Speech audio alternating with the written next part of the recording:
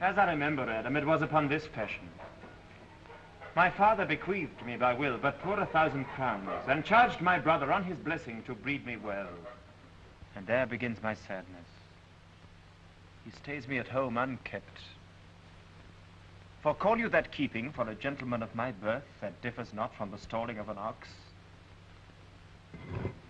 He lets me feed with his hinds, bars me the place of a brother, and as much as in him lies, minds my gentility with my education. This is it, Adam, that grieves me, and the spirit of my father, which I think is within me, begins to mutiny against this servitude. I will no longer endure it. Psst, Master Orlando, yonder he comes.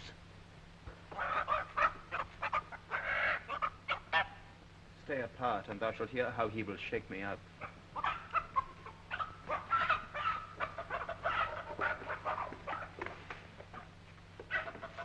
Now, sir, what make you here? Nothing. I am not taught to make anything. Marry, sir, be better employed. Shall I keep your hogs and eat husks with them? Know you where you are, sir? I know you are my eldest brother, and in the gentle condition of blood you should so know me. I have as much of my father in me as you. What, boy? Come, elder brother, you are too young in this. Wilt thou lay hands on me, villain? I am no villain. I am the youngest son of Sir Rowland de Boys, and he is thrice a villain that says such a father begot villains. Wert thou not my brother, I would not take this hand from thy throat till this other had pulled out thy tongue for saying so. Sweet masters, be patient. For your father's remembrance be it a call. Let me go, I say. I will not till I please. You shall hear me. My father charged you by his will to give me good education. You have trained me like a peasant, and the spirit of my father grows strong within me, and I will no longer endure it. Therefore, give me the poor lottery my father left me by testament. With that I will go buy my fortunes. Well, sir, get you in. I will not long be troubled with you. You shall have some part of your will. I pray you leave me. I will no further offend you than becomes me for my good.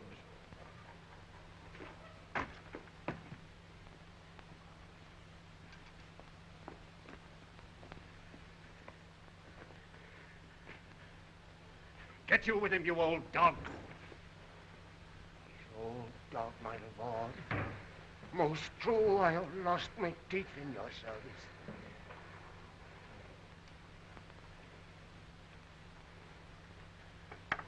I will physic your rankness, and yet give no 1,000 crowns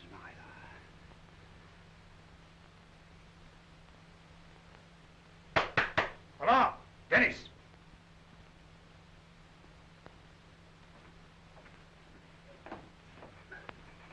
Calls your worship?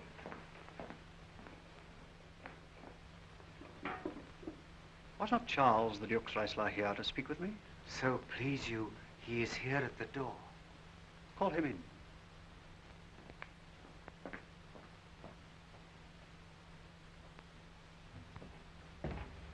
Contend, your worship. Good, Monsieur Charles. What's the new news at the new court? There is no news at the court, sir, but the old news. That is, the old Duke is banished by his younger brother, the new Duke. Where will the old Duke live? They say he's already in the forest of Arden, and many merry men with him, and there they live like the old Robin Hood of England. You wrestle tomorrow before the new Duke. Marry, do I, sir? And I came to acquaint you with the matter. I am given, sir, secretly to understand that your younger brother Orlando comes against me to try a fall. Tomorrow, sir, I wrestle for my credit, and he that escapes me without some broken limb shall acquit him well. And therefore, out of my love to you, I came hither to acquaint you, that you might stay him. Charles, I thank thee for thy love to me, which I will most kindly requite. I'll tell thee, Charles, my brother is the stubbornest young fellow of France, a secret and villainous contriver against me, his natural brother. Therefore, use thy discretion. I'd as lief thou didst break his neck as his finger. I'm heartily glad I came hither to you. If he come tomorrow, I'll give him his payment. If ever he go alone again, I'll never wrestle for prize more. And so, God keep your worship. Farewell, good Charles.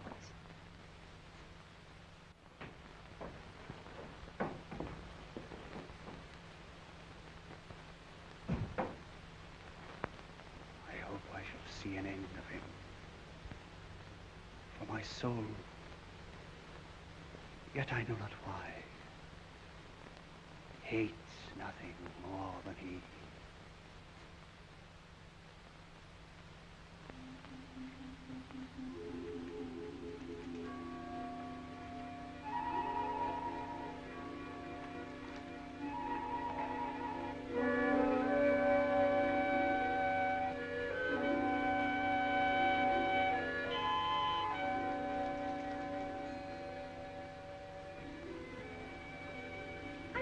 Rosalind, sweet my coz, be merry. Dear Celia, I've shown more mirth than I am mistress of. Unless you could teach me to forget a banished father, you must not learn me how to remember any extraordinary pleasure. Herein I see thou lovest me not with the full weight that I love thee. If my uncle, thy banished father, had banished my uncle, the Duke thy father, so thou hadst been still with me, I could have taught my love to take thy father for mine. So wouldst thou, if the truth of thy love to me were so righteously tempered as mine is to thee. Well, I will forget. You know my father hath no child but I, and truly, when he dies, thou shalt be his heir. For what he hath taken away from thy father perforce, I will render thee again in affection. By mine honor I will. And when I break that oath, let me turn monster. Therefore, my sweet Rose, my dear Rose, be merry. From henceforth I will, coz, and devise sports. Let me see. But think you of falling in love? Marry, I prithee do, to make sport withal. But love no man in good earnest. No. Nor no further in sport neither, than with safety of a pure blush thou mayst in honor come off again. What shall be our sport then? Oh, here comes Monsieur Le Beau. His mouth full of news.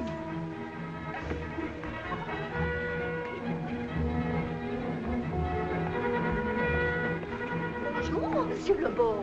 What's the news? Fair princess, you're going to lose much good sport. Sport? Of what color? What color, madame? How shall I answer you? As wit and fortune will. Eh bien, j'allais justement vous dire. Good wrestling, ladies, and they are ready to perform it. Let us see it, coz.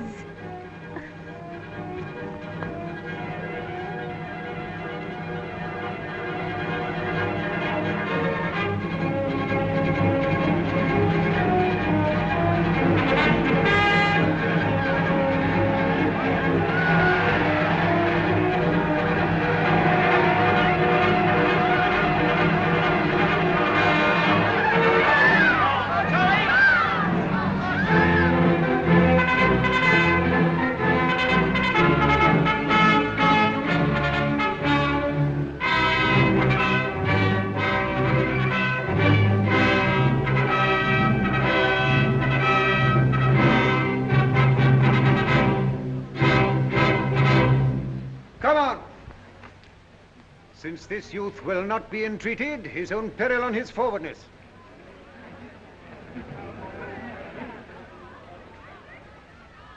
Is yonder the man? Even he, madame. Alas, he is too young. How now, daughter and cousin? Are you crept hither to see the wrestling? Aye, my liege. So please you give us leave.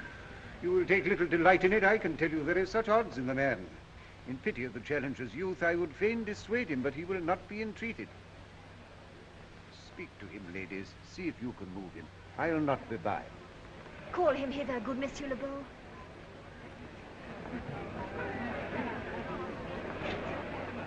Monsieur the Challenger, the princess calls for you. I attend them with all respect and duty.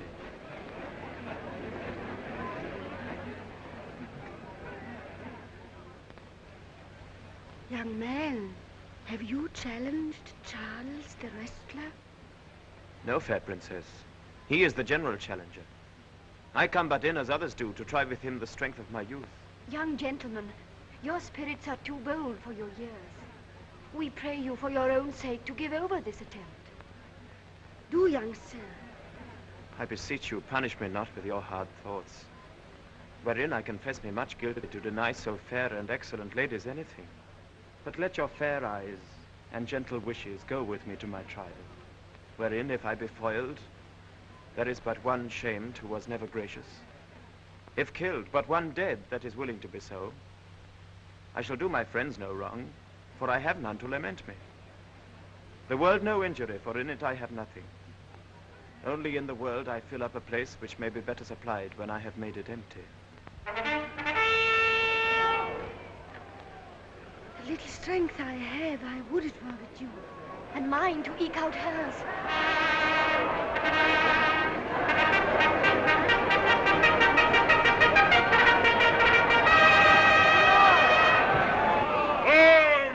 Where is this young gallant that is so desirous to lie with his mother earth? You mean to mock me after? You should not have mocked me before. But come your ways.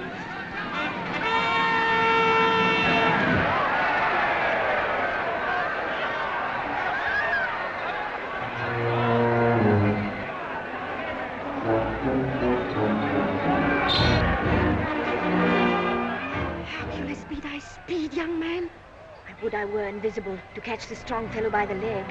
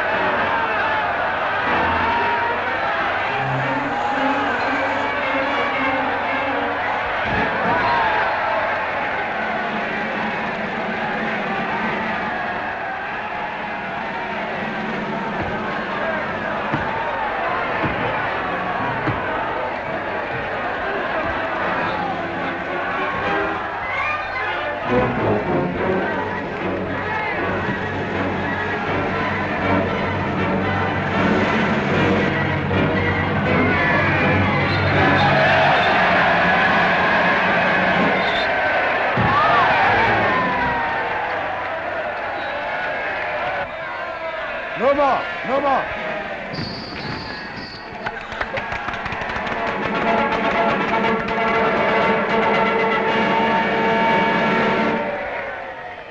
How dost thou, Charles? He cannot speak, my lord. Bear him away.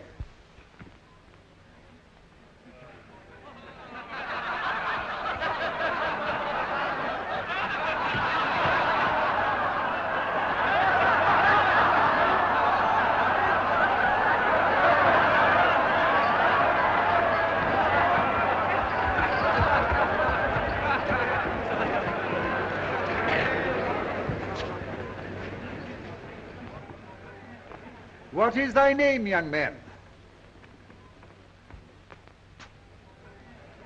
Orlando, my liege, the youngest son of Sir Roland de Boys.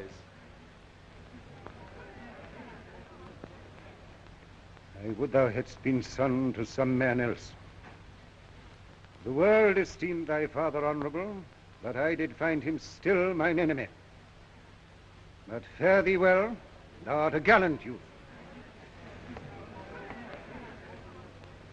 I would thou hadst told me of another father.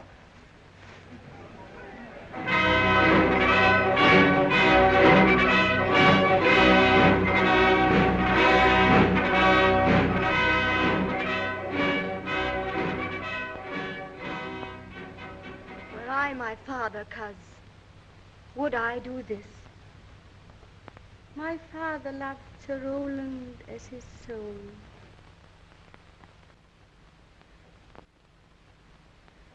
Gentle cousin, let us go thank him and encourage him. Sir, you have well deserved. If you do keep your promises in love but justly, as you have exceeded promise, your mistress shall be happy. Gentlemen, wear this for me, one out of suits with fortune, that could give more, but that her hand lacks means. Shall we go, coz? Aye. Very well, fair gentlemen. Can I not say thank you? He calls us back. My pride fell with my fortune. I'll ask him what he would. Did you call, sir? Sir, you have wrestled well and overthrown more than your enemies. Will you go, Rosalind? Have with you. Fare you well.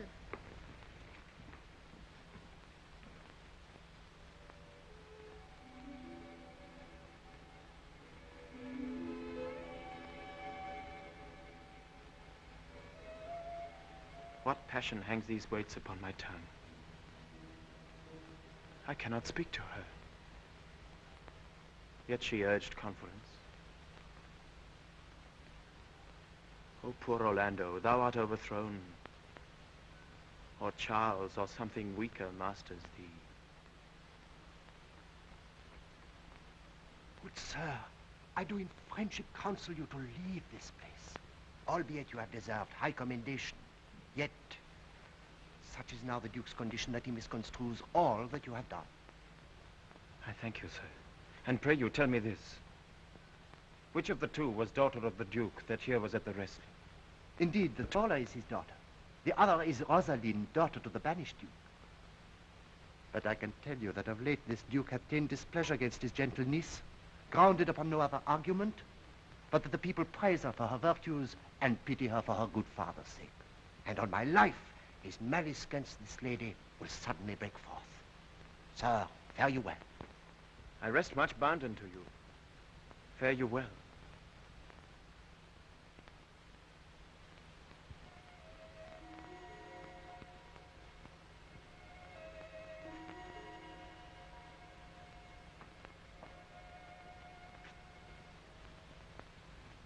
Thus must I from the smoke into the smother, from tyrant duke unto a tyrant brother.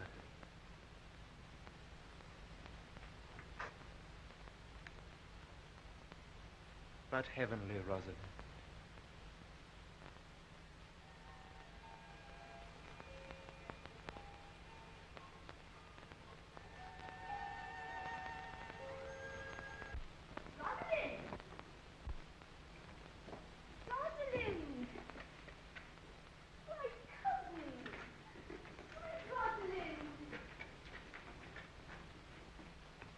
Have mercy. Not a word. Not one to throw at a dog. But is all this for your father? No. Some of it is for my father's child. Come, come. Wrestle with your affection. Oh, they take the part of a better wrestler than myself. Is it possible on such a sudden you should fall into so strong a liking with old Sir Roland's youngest son? The Duke, my father, loved his father dearly. Does it therefore ensue that you should love his son dearly? No. By this kind of chase I should hate him. For my father hated his father dearly. Yet I hate not Orlando. No, Faith. Hate him not for my sake. Oh, look. Here comes the Duke.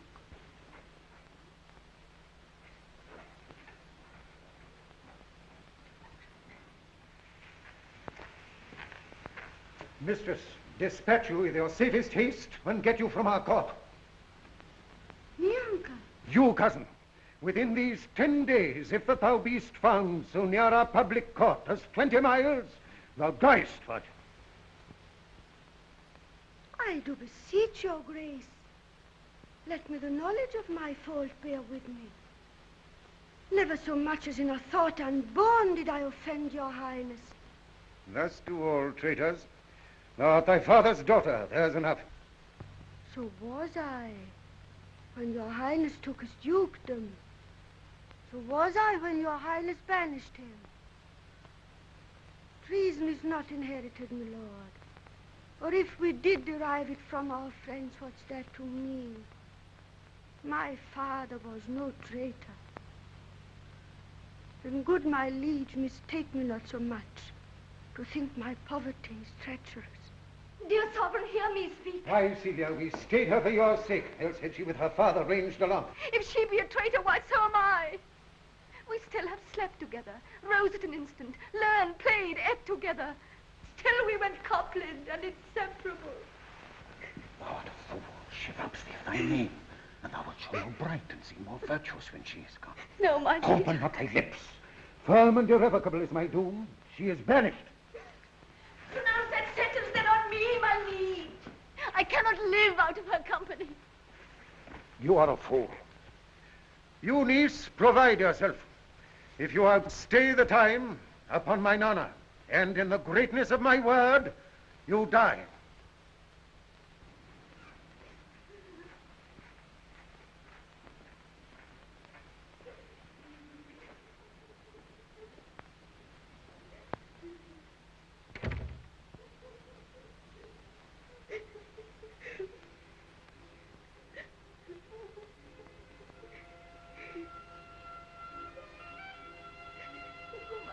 Rosalind, whither wilt thou go?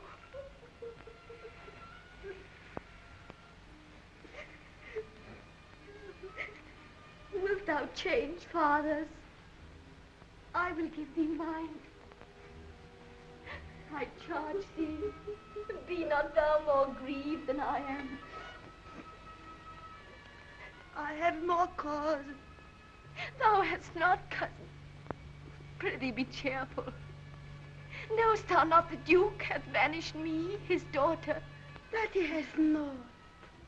No, hath not.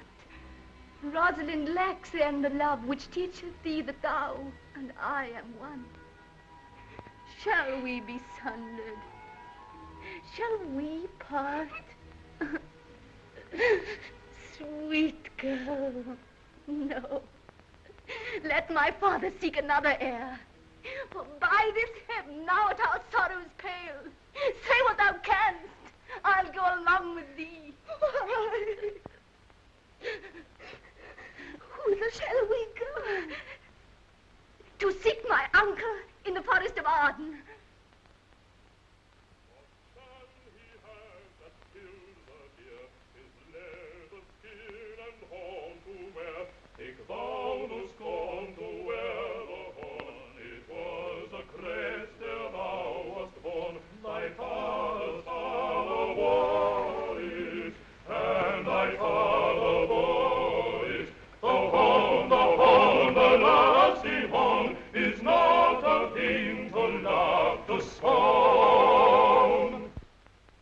Now, my co-mates and brothers in exile, hath not old custom made this life more sweet than that of painted pomp?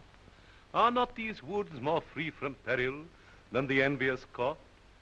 Here feel we but the penalty of Adam, the season's difference, as the icy fang and churlish chiding of the winter's wind, which when it bites and blows upon my body, even till I shrink with cold, I smile and say, this is no flattery. These are counselors that feelingly persuade me what I am. Sweet are the uses of adversity, which like the toad, ugly and venomous, wears yet a precious jewel in his head. And this our life, exempt from public haunt, finds tongues in trees, books in the running brooks, sermons in stones, and good in everything. I would not change it. Happy is your grace that can translate the stubbornness of fortune into so quiet and so sweet a style.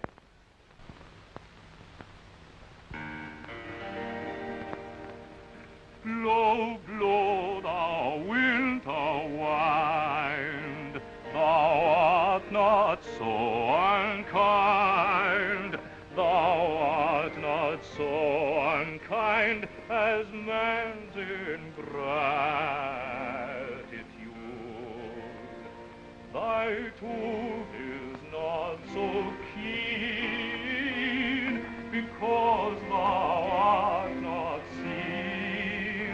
Thy tooth is not so keen, because thou art not seen.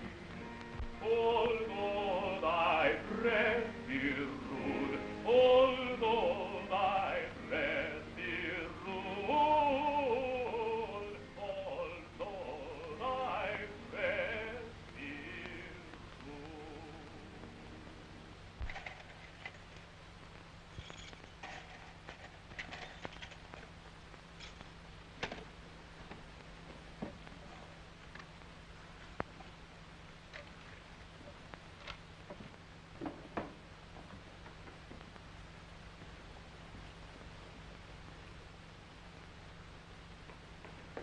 Alas, what danger will it be to us, maids as we are, to travel forth so far?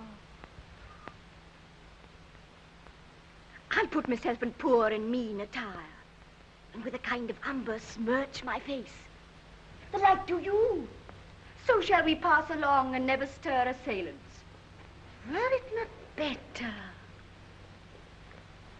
that I did suit me, all points like a man, and in my heart lie there what hidden women's fear their will? We'll have a swashing and a marshal outside, as many other mannish cowards have, that do outface it with their semblances. What shall I call thee when thou art a man? I'll have no worse a name than Jove's own page, and therefore look, you call me Ganymede. But what will you be called? Something that hath reference to my state. No longer Celia, but Aliena. But cousin, what if we essay to steal the clownish fool out of your father's court? Would he not be a comfort to our travel? He'll go along all the wide world with me. Leave me alone to woo him. Let's away.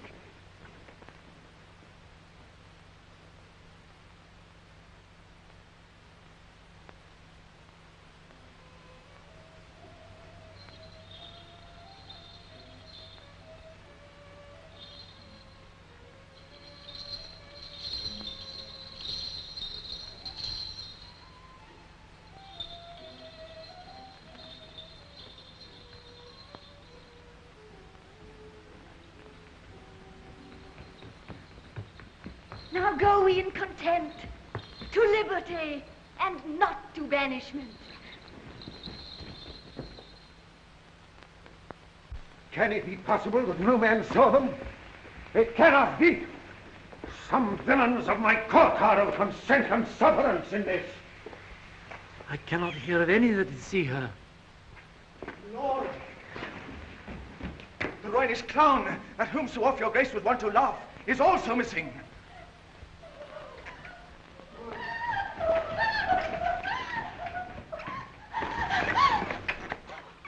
Hesperia, the princess gentlewoman, confesses that she secretly o'erheard your daughter and her cousin much commend the parts and graces of the wrestler that did but lately foil the sinewy Charles, and she believes wherever they are gone, that youth is surely in their company. Send for that wrestler. Fetch that gallant hither. If he be absent, bring his brother to me. I'll make him find him. Do this suddenly.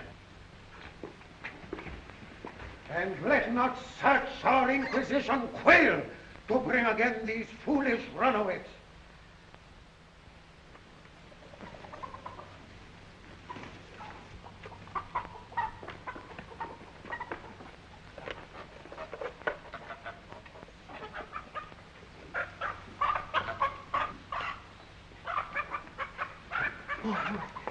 Oh, my gentle master. Oh, my sweet master. Oh, you memory of old Sir Roland. Why, what's the matter? Oh, unhappy youth. Within this roof, the enemy of all your graces lives, your brother. This night he means to burn the lodging where you used to lie, and you within it. This house is but a butchery. Abhor it, fear it, do not stay in it. Why, whither, Adam, wouldst thou have me go? No matter whither, so you stay not here. What, wouldst thou have me go and beg my food? I have 500 crowns, the thrifty isle I saved under your father. Here's the gold. All this I give you. Let me be your servant in all your business and necessities.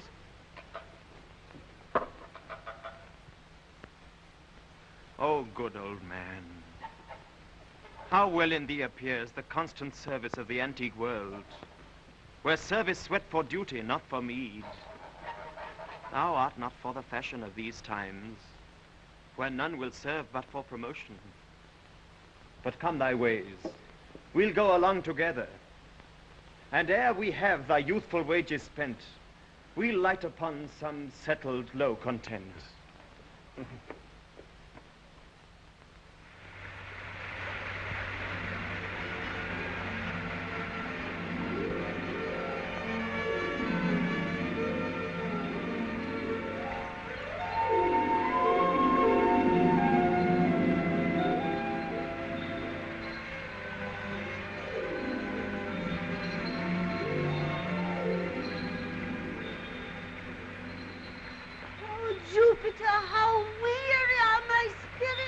I care not for my spirits if my legs were not so weary. I could find it in my heart to disgrace my man's apparel and to cry like a woman.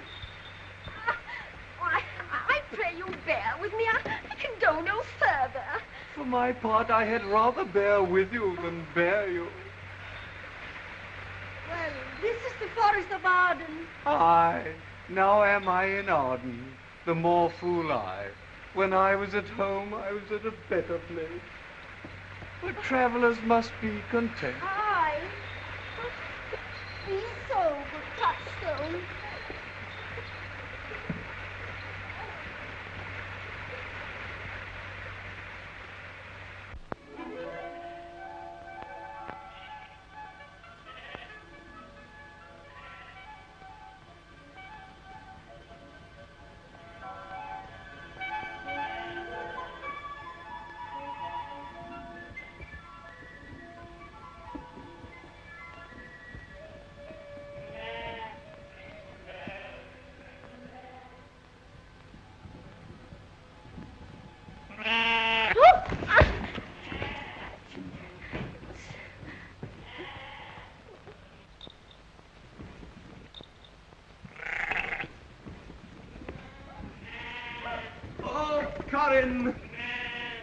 That thou knewst how I do love her.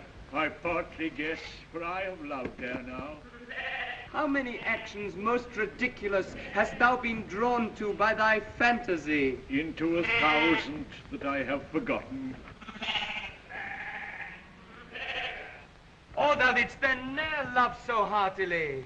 If thou rememberest not the slightest folly that ever love did make thee run into, thou hast not loved. Or if thou hast not spoke as I do now, wearing thy hearer with thy mistress' praise, thou hast not loved. Or if thou hast not broke from company, abruptly as my passion now makes me, thou hast not loved. Oh, Phebe! Phebe! Phebe! Oh, Jove, this shepherd's passion is much upon my fashion. And mine. But it grows somewhat stale with me. I pray you, one of you, question yon man if he for gold will give us any food. I faint almost to death.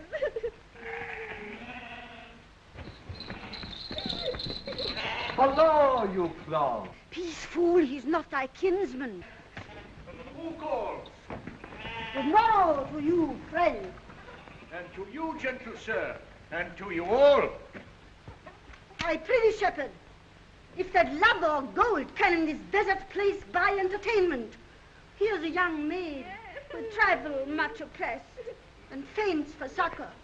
Fair sir, I pity her, but I am shepherd to another man, and do not shear the fleeces that I graze. His cot, his flocks, and bounds of feed are now on sale. But what is? Come and see, and in my voice most welcome shall you be. I pray thee, if it stand with honesty, buy thou the cottage, pasture, and the flock, and thou shalt have to pay for it of us. I like this place and willingly would waste my time in it. Assuredly the thing is to be sold. Go with me. And if you like, upon report, the soil, the profit, and this kind of life, I will your very faithful feeder be.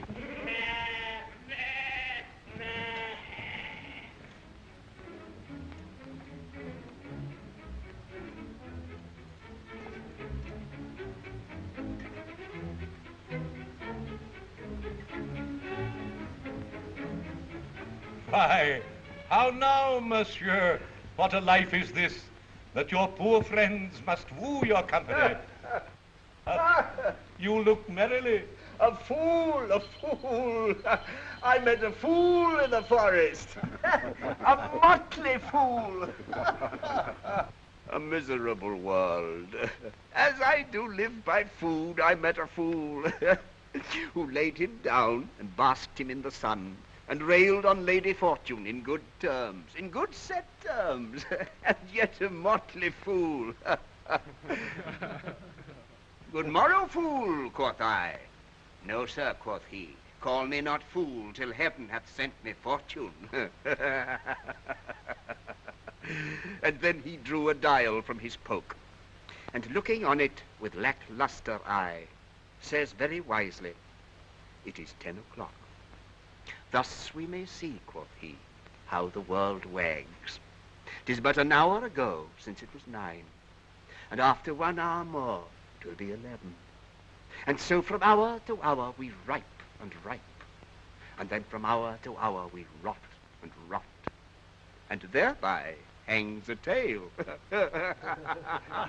Oh, noble fool, a worthy fool, motley's the only wear. What fool is this? Oh, worthy fool. Would that I were a fool. I am ambitious for a motley coat. Forbear and eat no more. Why, I've ate none yet. Nor shalt not till necessity be served. Of what kind should this cock come on? Forbear, I say! He dies who touches any of this fruit till I and my affair are answered. And you will not be answered with reason. I must die. What would you have? Your gentleness shall force, more than your force move us to gentleness. I almost die for food. Let me have it. Sit down and feed, and welcome to our table. Speak you so gently. Pardon me, I pray you. I thought that all things had been savage here, and therefore put I on the countenance of stern commandment. But whate'er you are, if ever you have looked on better days, if ever been where bells have knolled to church, if ever sat at any good man's feast, if ever from your eyelids wiped a tear and know what is to pity and be pitied, let gentleness my strong enforcement be, in the which hope I blush and hide my sword. True is it that we have seen better days, and have with holy bell been knolled to church, and sat at good men's feasts, and wiped our eyes of drops that sacred pity hath engendered. Therefore, sit you down in gentleness. Yet but forbear your food a little while. There is a poor old man who after me hath many a weary step limped in pure love, till he be first sufficed, oppressed with 2 weak evils, age and hunger, I will not touch a bit. Go, seek him out, and we will nothing waste till your return. I thank ye, and be blessed for your good comfort. Thou seest, we are not all alone unhappy. This wide and universal theatre presents more woeful pageants than the scene wherein we play in. All the world's a stage, and all the men and women merely players. They have their exits and their entrances, and one man in his time plays many parts, his acts being 7 ages. At first, the infant, mewling and puking in the nurse's arms. Then the whining schoolboy with his satchel and shining morning face, creeping like snail, unwillingly to school. And then the lover, sighing like furnace, with a woeful ballad made to his mistress' eyebrow. Then a soldier, full of strange oaths and bearded like the bard, jealous in honor, sudden and quick in quarrel, seeking the bubble reputation even in the cannon's mouth. And then the justice, in fair round belly, with good capon lined, with eyes severe and beard of formal cut, full of wise saws and modern instances, and so he plays his part. The 6th age shifts into the lean and slippered pantaloon, with spectacles on nose and pouch on side, his youthful hose well saved, a world too wide for his shrunk shank, and his big manly voice turning again toward childish treble, pipes and whistles in his sound.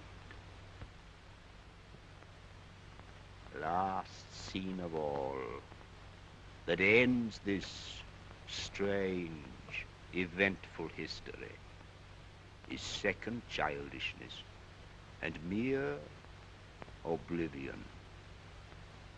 Sans teeth, sans eyes, sans taste, sans everything.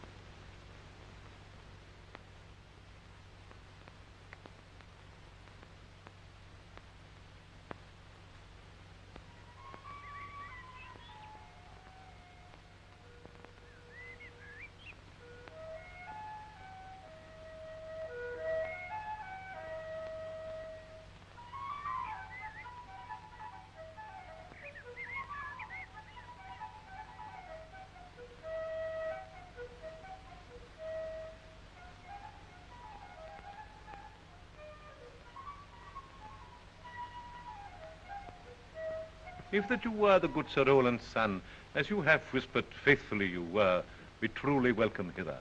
Good old man, thou art right welcome as thy master is. I am the Duke that loved your father.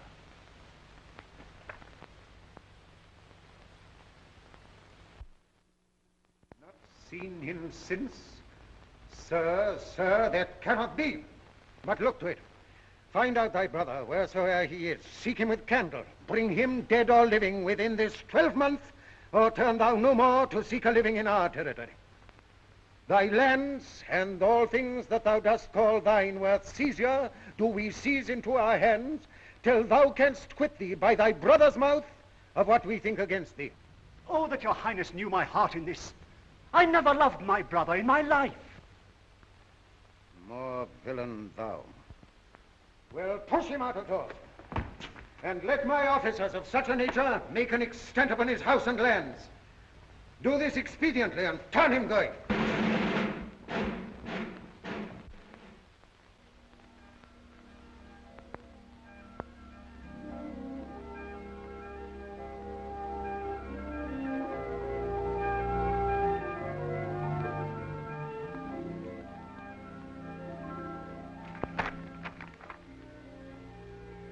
Hang there my verse in witness of my love. And thou thrice-crowned queen of night survey with thy chaste eye from thy pale sphere above thy huntress name that my full life doth sway. O Rosalind, these trees shall be my books, and in their barks my thoughts I'll character.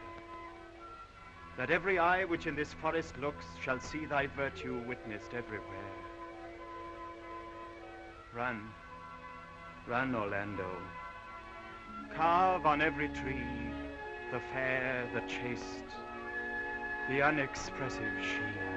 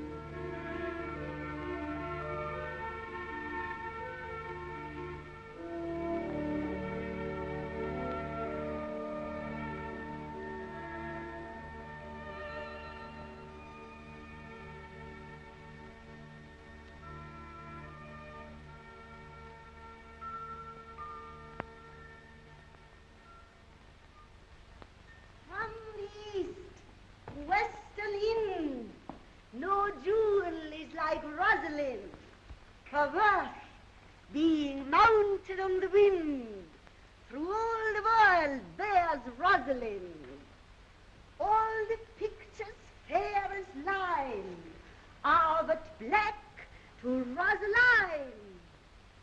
Let no face be kept in mind but the fair of Rosaline.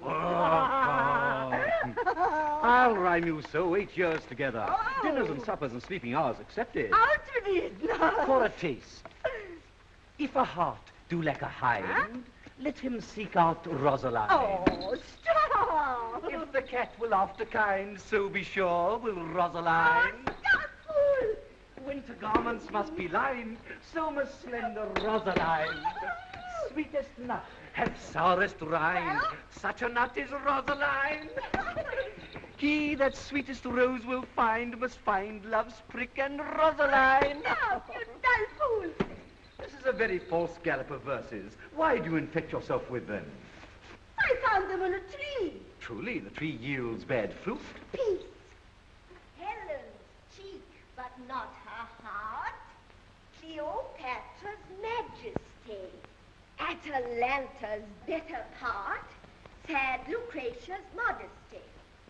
Thus Rosalind of many parts by heavenly Czinner was devised, of many faces, eyes, and hearts, to have the touches dearest prized. Heaven would that she these gifts should have, and I to live and die her slave. Most gentle perfect. How now, best friend? Shepherd, go off a little. Shepherd, go off a little. Go with him, sirrah.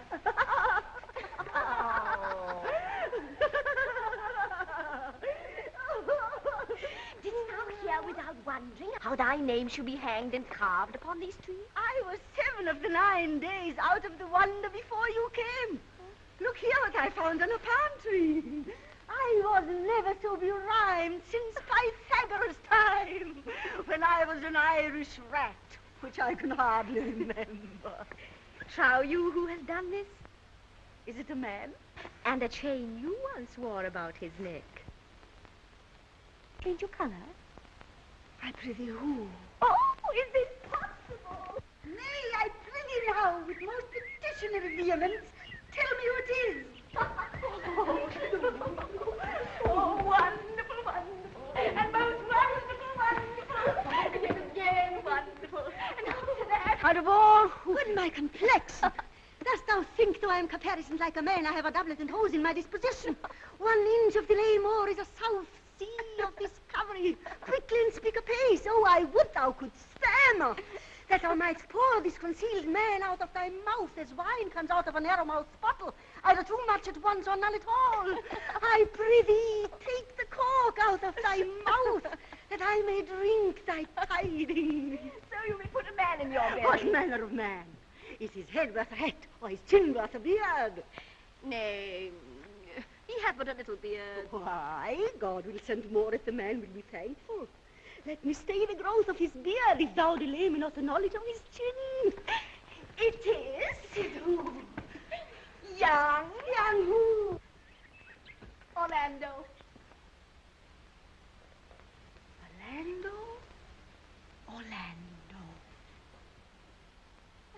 Alas, the day. What shall I do with my doublet and hose?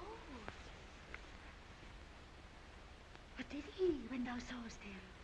What said he? How looked he? What makes he here? Did he ask for me? And shalt thou see him again? Answer me in one word. You must borrow me Gargantua's mouth first. Oh. But take a taste. I found him under a tree, like a dropped acorn. May well be called Jove's tree, when it drops forth such fruit. There lay he, stretched along like a wounded knight. Though it be pity to see such a sight, it well becomes the ground. Cry holler to thy tongue, I prithee. Thou bring'st me out of tune. Oh, Eliana! No, I'm a woman. When I think I must speak. Sweet say on. No, you bring me up.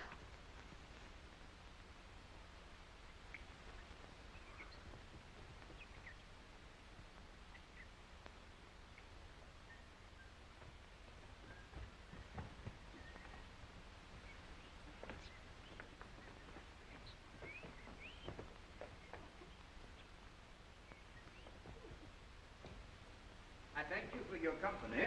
With good faith, I had as lief have been myself alone. And so had I. But yet for fashion's sake, I thank you too for your society. God be with you. Let's meet as little as we can. I do desire we may be better strangers. I pray you, mar no more trees with writing love songs in their barks. I pray you, mar no more of my verses with reading them ill-favoredly. Rosalind is your love's name. Yes, just. I do not like her name. There was no thought of pleasing you when she was christened.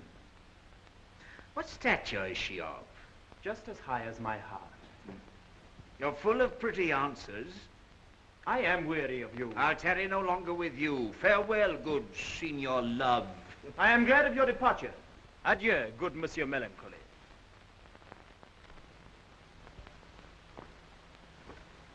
Hiya, Forester, do you hear? Very well. What would you? I pray you, what is the clock? You should ask what time of day. There is no clock in the forest. And there is no true lover in the forest, else sighing every minute and groaning every hour would detect the lazy foot of time as well as a clock. Quite well, you pretty youth. With this shepherdess, my sister, here in the skirts of the forest like fringe upon a petticoat. Your accent is something finer than you could purchase in so removed a dwelling. I have been told so of many. But indeed an old religious uncle of mine taught me to speak. He was in his youth an inland man, one that knew courtship too well, for there he fell in love. I've heard him read many lectures against it, and I thank God I'm not a woman to be touched with so many giddy offenses. Can you remember any of the principal evils that he laid to the charge of women? I pray thee recount some of them. No.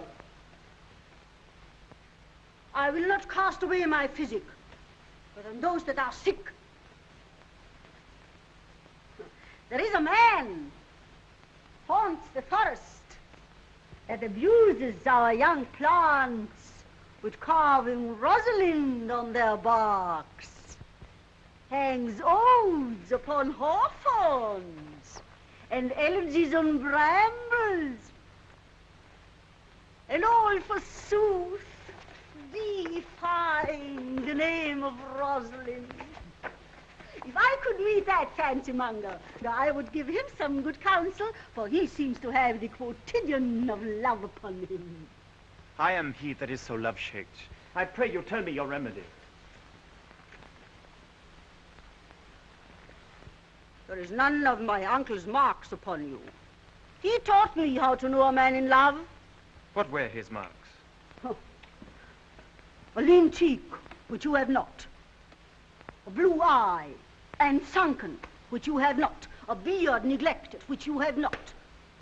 Then your hose should be ungartered, your bonnet unbanded, your sleeve unbuttoned, your shoe untied, and everything about you demonstrating a careless desolation.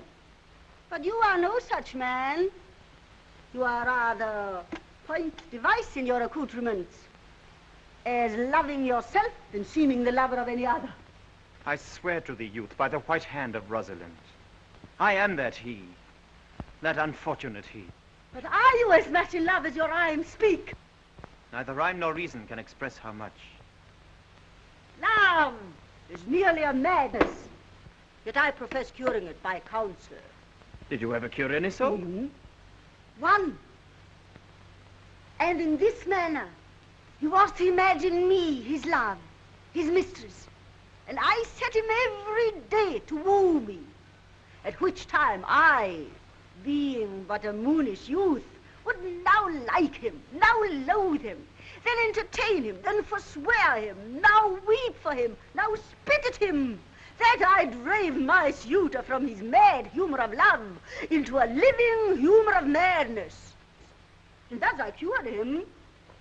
And this way will I take upon me to wash your liver as clean as a sound sheep's heart, that there shall not be one spot of love in it.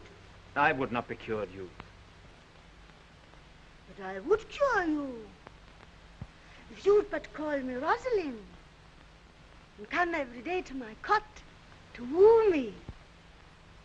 Now by the faith of my love I will. Tell me where it is. Go with me and I'll show it you.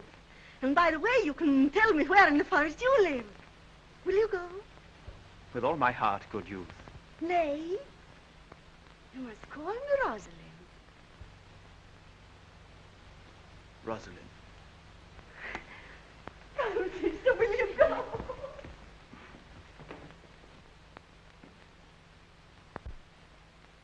And therefore take the present time, with the hay and the hoe and the hay, nonny no, for love is crowned with the prime. In springtime, the early pretty ring time, when the birds do sing, hey ding-a-ding-a-ding, hey ding-a-ding-a-ding, sweet lovers love the spring. How now, Audrey? Am I the man yet? Doth my simple features content you? Lord wonders, what features? Truly, I would the gods had made thee poetical. I do not know what poetical is. Is it honest in word and deed?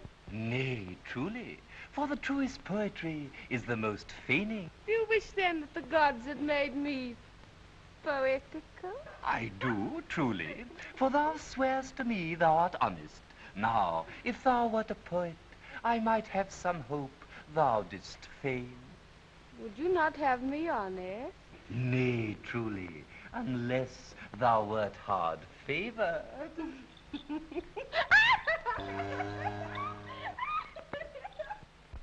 Never talk to me, I will weep. You, I prevail. But yet have the grace to consider that tears do not become a man. But have I not cause to weep?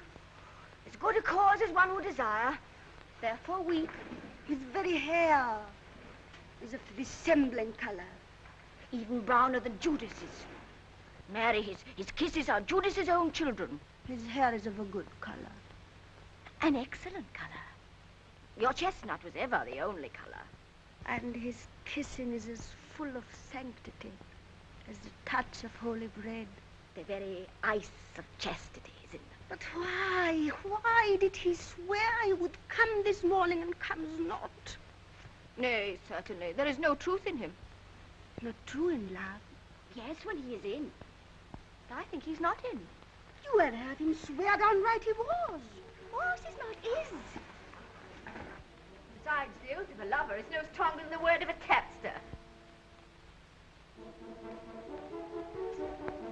He attends here in the forest on the Duke, your father.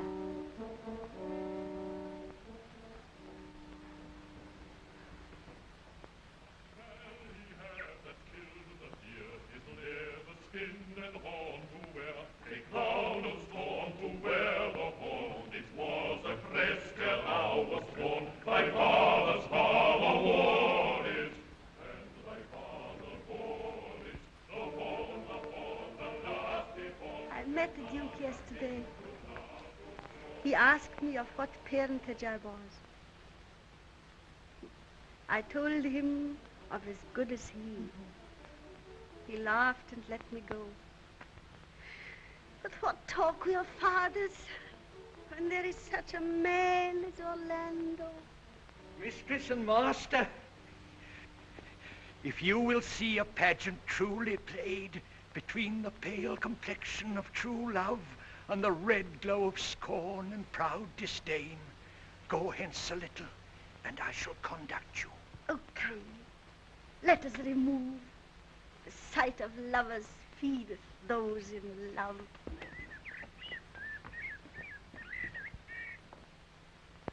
Sweet Phebe, do not scorn me. Do not, Phebe.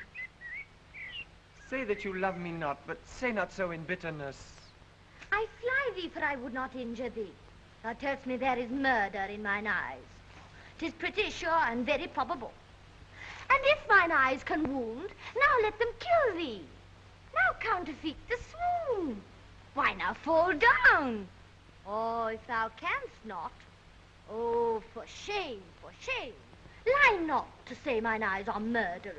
Oh, dear Phebe, if ever, as that ever may be near, you meet in some fresh cheek the power of fancy, then shall you know the wounds invisible that love's keen arrows make. But till that time, come not thou near me. And when that time comes, afflict me with thy mocks. Pity me not. As till that time, I shall not pity thee. And why, I pray you, who might be your mother, that you insult, exult, and all at once over the wretched? What? Though you have no beauty, must you therefore be proud and pitiless? Why? What means this? Why do you look on me? Odds my little life, I think she means to tangle my eyes too. No! Faith, proud mistress, hope not after it. 'Tis not your inky brows, your black silk hair, your bugle eyeballs, nor your cheek of cream that can entame my spirits to your worship. You foolish shepherd, wherefore do you follow her like foggy south puffing with wind and rain? You are 1,000 times a properer man than she a woman. 'Tis not her glass, but you that flatters her. But, mistress, know yourself, down on your knees, thank heaven fasting for a good man's love.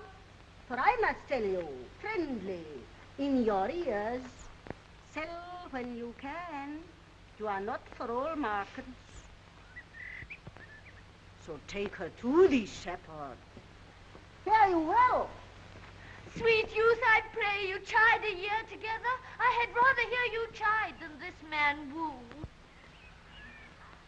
I pray you do not fall in love with me, for I am falser than vows made in wine.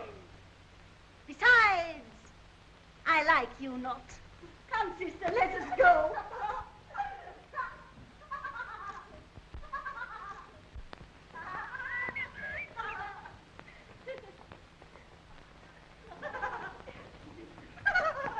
day and happiness, dear Rosalind.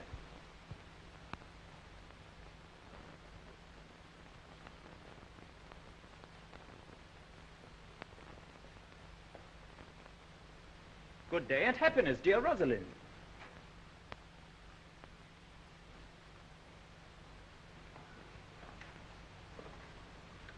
And now, Orlando, where have you been all this while? You a lover. And you serve me such another trick, never come in my sight anymore. My fair Rosalind, I came within an hour of my promise. Break an hour's promise in love. Huh. He that will divide a minute into 1,000 parts and break but a part of 1,000th part of a minute in the affairs of love. It may be said of him that Cupid hath clapped him on the shoulder, but I'll warrant him heart whole. Pardon me, dear Rosalind. Nay, and you be so tardy, come no more in my sight. I had as lief be a wood of a snail. Of a snail? Aye, of a snail. For though he comes slowly, he carries his house on his head. A better jointure, I think, than you make a woman. Besides, he brings his destiny with him. What's that? Horns. Virtue is no horn maker, and my Rosalind is virtuous. And I am your Rosalind. Come woo me, for now I am in a holiday humor and like enough to consent. What would you say to me now? And I were your very, very Rosalind. I would kiss before I spoke. Nay. You had better speak first. Very good orators, when they are out, they will spit. And for lovers lacking matter, the cleanliest shift is to kiss. Who could be out being before his beloved mistress? Marry, that should you if I were your mistress. Am not I your Rosalind? I take some joy to say you are, because I will be talking of her. Well, and in her person, I say, I will not have you. Then in mine own person, I die. No, Phebe. Die by attorney. The poor world is almost 6,000 years old. And in all this time, there was not any man died in his own person, in a love cause.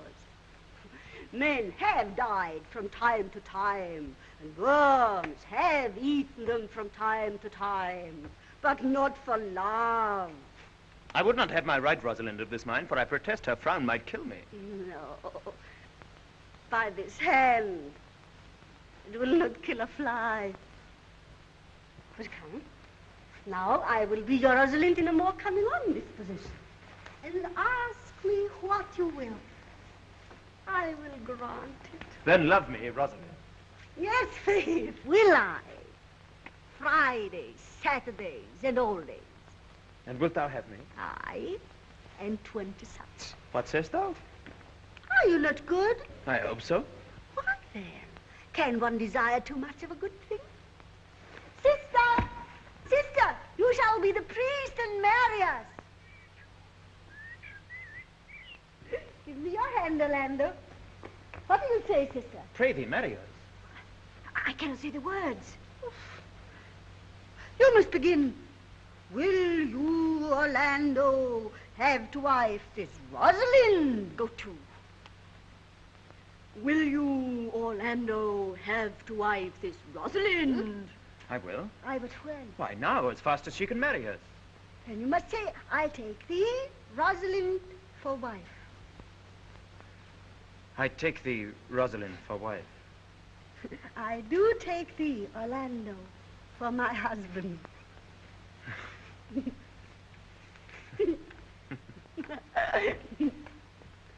Tell me, Orlando, how long would you have her after you've possessed her?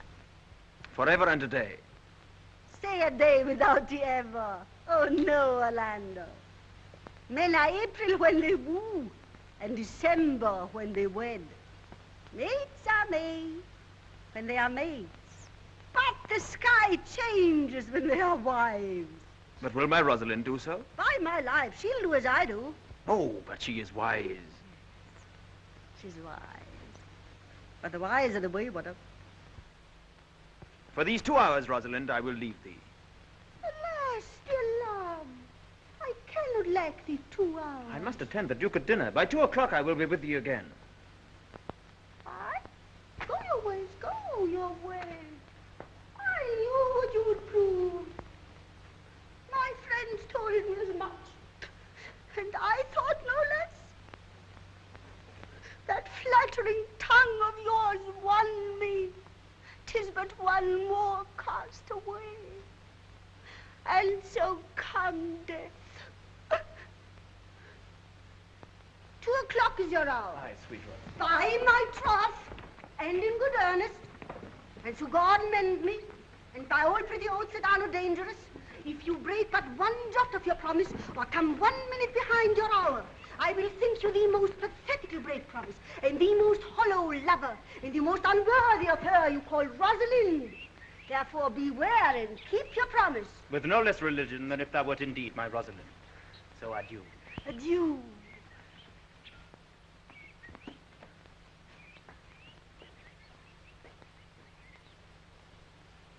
Adieu.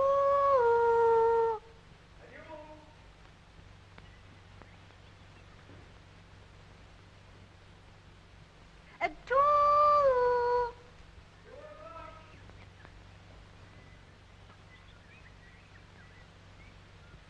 At 2 o'clock.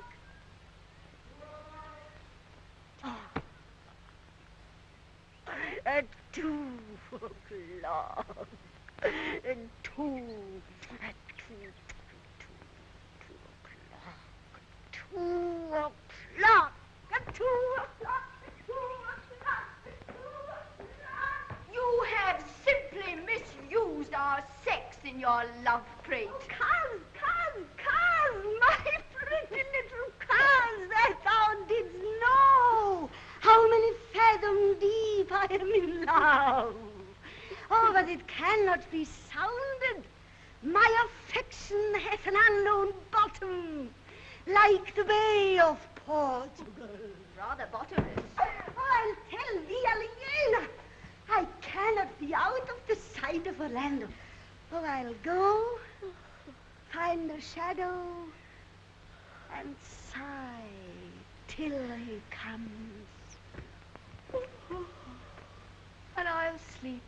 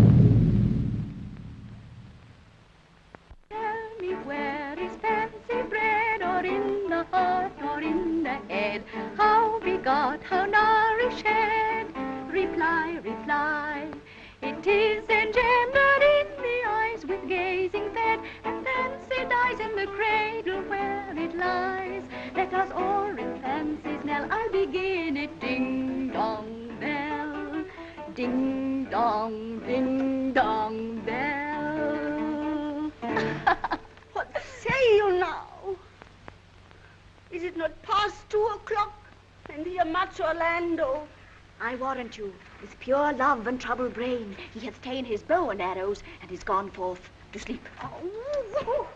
Good morrow, fair ones. Are not you the owners of this house? It is no boast being asked to say we are.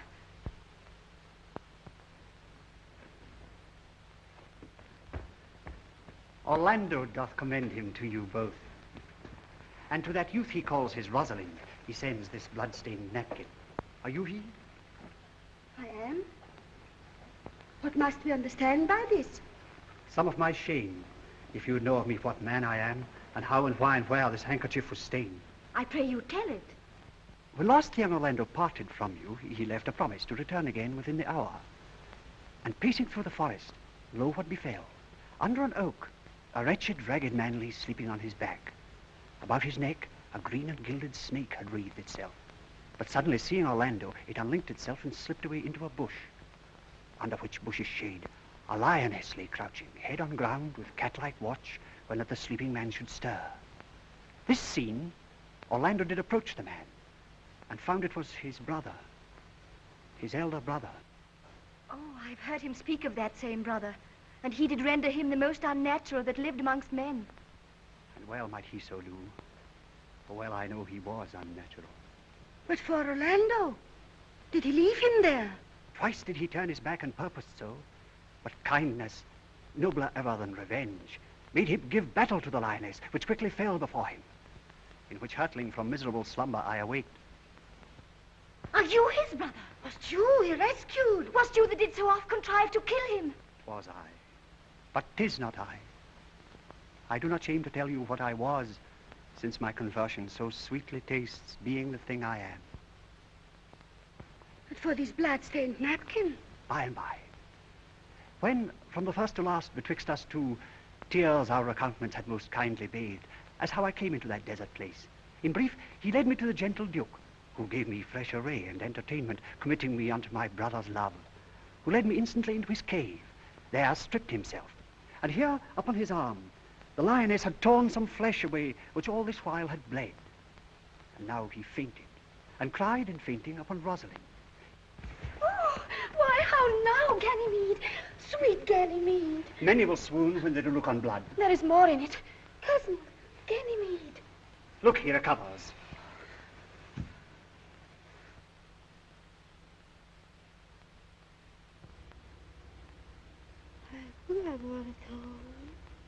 We'll lead you thither.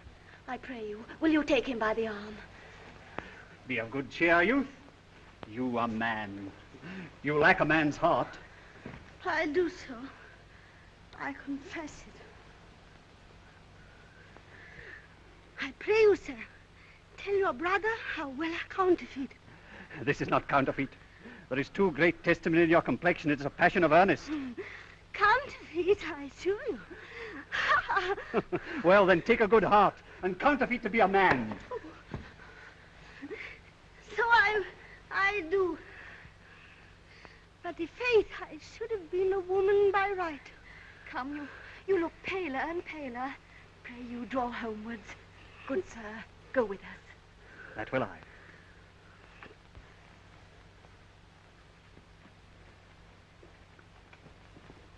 Counterfeit, I assure you.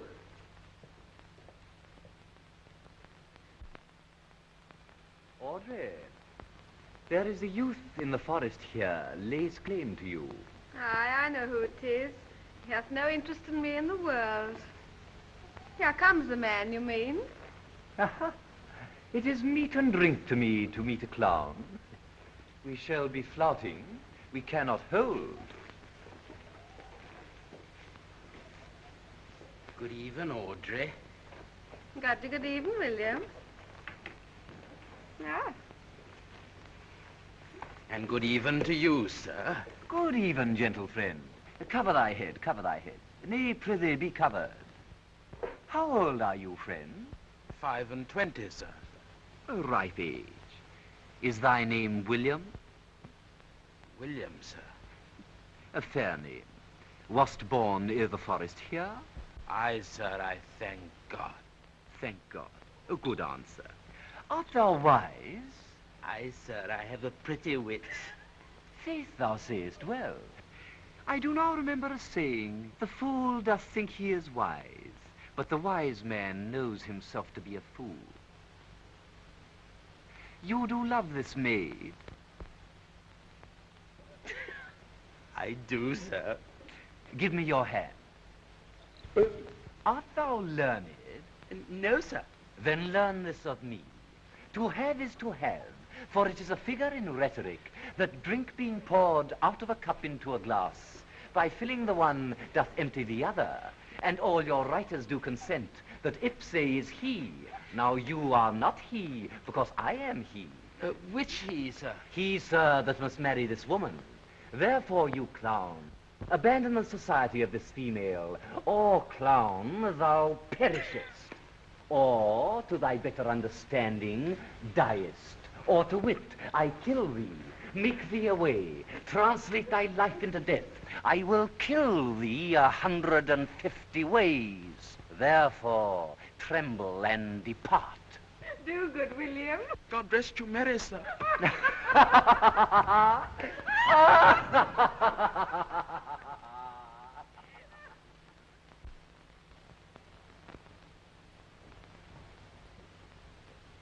Is it possible that on so little acquaintance, that but seeing Eleanor you should love her, and loving woo and wooing she should grant? Neither Cullen question my sudden wooing nor her sudden consenting. But say with me, I love Eleanor. Tell me where is fancy bred, or in the heart, or in the head? How be God on earth is shed? Reply, reply, reply, reply. Let your wedding be tomorrow. Thither will I invite the Duke and all his contented followers. Go you and prepare Eleanor.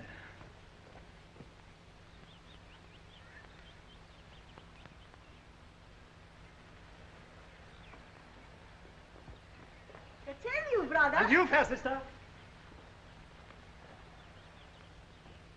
Oh, my dear Orlando, how it grieves me to see thee wear thy heart in a scarf.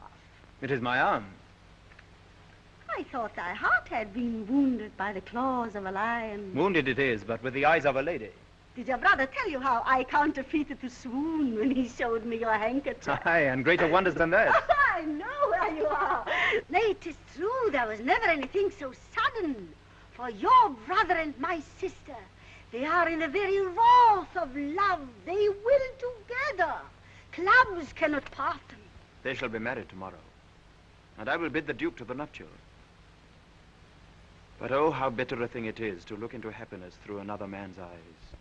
By so much the more shall I tomorrow be at the height of heart heaviness. By how much I shall think my brother happy in having what he wishes for. Why then, tomorrow I cannot serve your turn for Rosalind?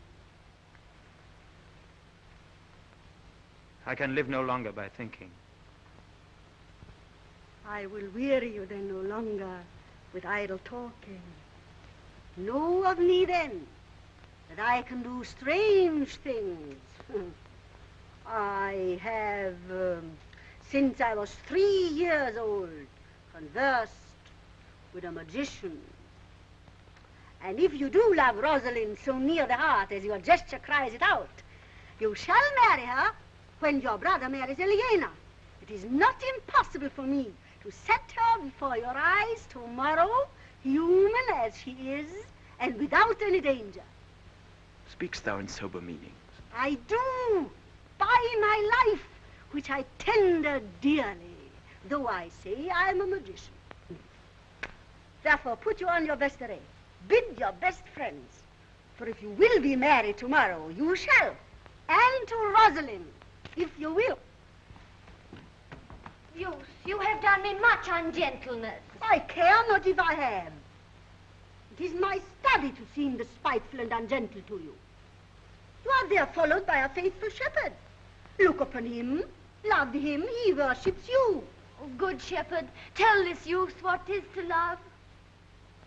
'Tis to be all made of sighs and tears, and so am I for Phebe. And I for Ganymede. And I for Rosalind.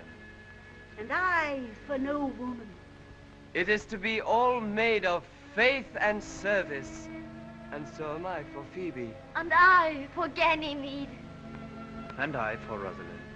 And I for no woman. It is to be all made of fantasy, all made of passion, and all made of wishes, all adoration, duty, and observance, all humbleness, all patience and impatience, all purity, all trial, and all obedience. And so am I for Phebe. And so am I for Ganymede. And so am I for Rosalind. And so am I for no woman. trail no more of this. 'Tis like the howling of Irish wolves against the moon. I will help you if I can. I would love you if I could. Tomorrow, meet me all together. I will marry you, if ever I marry woman, and I'll be married tomorrow. I'll satisfy you, if ever I satisfy man, and you shall be married tomorrow. I'll content you, if what pleases you contents you, and you shall be married tomorrow. As you love Rosalind, meet. As you love Phebe, meet. And as I love no woman, I'll meet. So fare you well. I've left you command. I'll not fail if I live. No, I.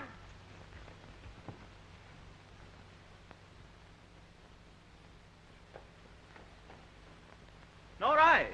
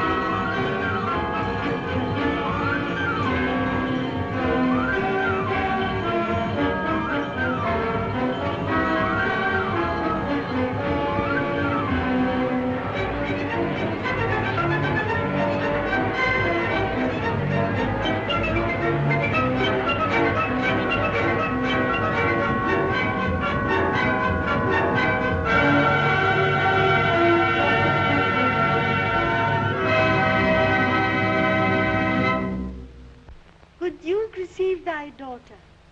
Hymen from heaven brought her. I brought her hither, that thou mightst join her hand and his, whose heart within his bosom is. If there be truth in sight, you are my daughter. If there be truth in sight, you are my Rosalind. If sight and shape be true, why then, my love, adieu. I'll have no father if you be not he. I'll have no husband if you be not he. Nor ne'er wed woman if you be not she. Oh, my dear niece, welcome thou art to me. Even daughter welcome in no less degree.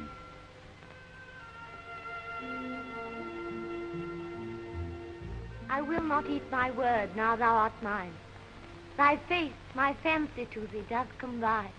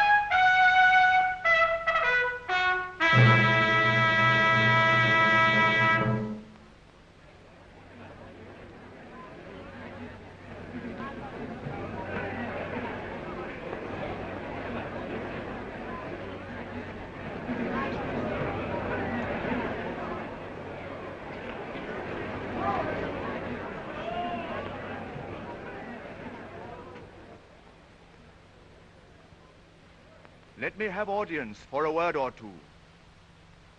Duke Frederick, hearing how that every day men of great worth resorted to this forest, addressed a mighty power which were on foot in his own conduct, purposely to take his brother here and put him to the sword.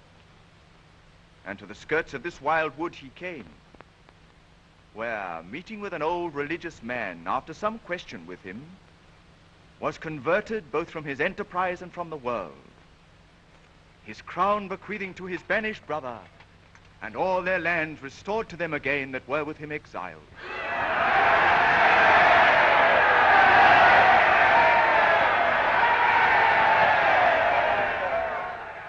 Welcome, young man. Thou offerest fairly to my daughter's wedding. Meantime, forget this new fallen dignity and fall into our rustic revelry. Proceed, proceed. We will begin these rites as we do trust they'll end, in true delight.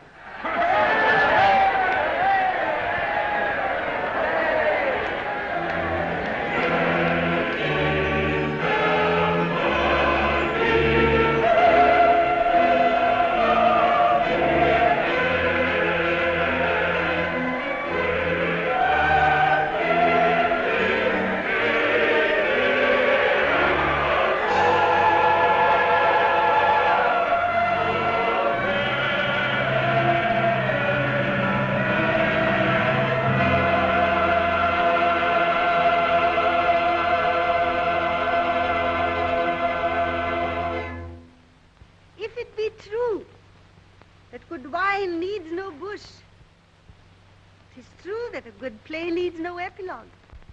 Yet to good wine they do use good bushes, and good plays prove the better by the help of good epilogues. What a case am I in then, that am neither a good epilogue nor cannot insinuate with you in the behalf of a good play. I am not furnished like a beggar, therefore to beg will not become me. My way is to conjure you, and I'll begin with the women. I charge you, O women, for the love you bear to men, to like as much of this play as please you. And I charge you, O men, for the love you bear to women, that between you and the women the play may please